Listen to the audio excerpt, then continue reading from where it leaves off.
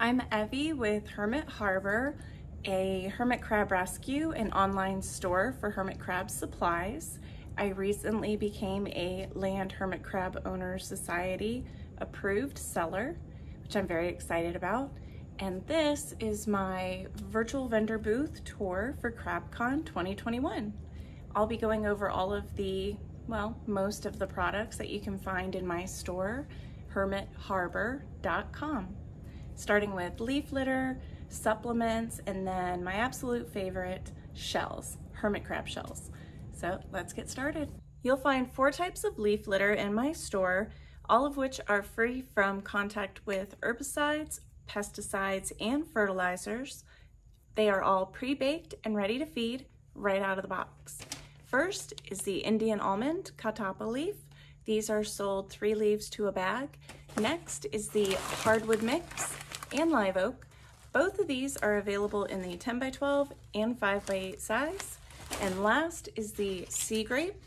These leaves can be quite large to moderately sized, but these and the live oak and hardwood mix are sold by weight. So regardless of the size leaf you get or the bag, you're gonna get a consistent product. Next is the supplements that I carry. I carry a variety of different supplements, mostly for calcium, starting with sea cookies. These are little mini sand dollars, crushed oyster shell, cuttle bone. These guys are quite large, but these should be available to your crabs at all times in your tank. Next is crustacean confetti. I actually source the crab and shrimp shells for this product from my local seafood market. I dehydrate it and grind them up. Last are a few different sea life items. Starfish, I carry these little guys along with the knobby starfish. I have 2 different sizes of those. These are kind of cute. And last is the pink sea urchin. These guys are great for adding some color and decor to the tank, but the hermit crabs actually enjoy eating these. Onto the shells, my absolute favorite thing to buy, to sell, to help people buy. I love hermit crab shells. In my store, you will only find the types of shells that hermit crabs are known to wear. Every shell is inspected for damage, measured at the opening with a digital caliper. The sizes listed are of the opening and broken down into 1/10 inch increments. The types of shells you will find are round opening, turbo type shells,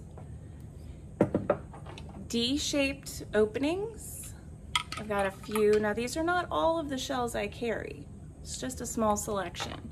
And then finally the oval, which are the murex. This is a huge black murex, and I also have smaller apples and pink murex. Additionally, for the captive bred hermit crab babies, I have baby hermit crab shells. These are also available for anybody that's recently adopted. I'll be adding those to the website soon, but you can also message me directly, info@hermitharbor.com.